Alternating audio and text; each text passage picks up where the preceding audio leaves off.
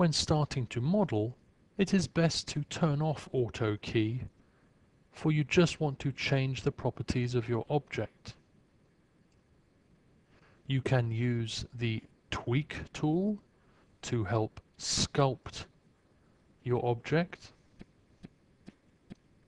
And while in Tweak tool mode, you can turn on Prop or Proportional Modeling.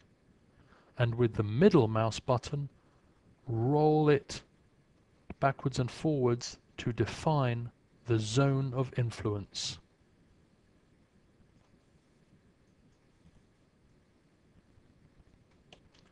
You can also select points, edges and polygons and use the Scale, Rotate or Translate options.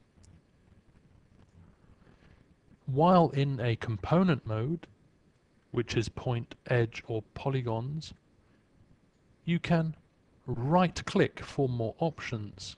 Here the options displayed are for the manipulation of this object.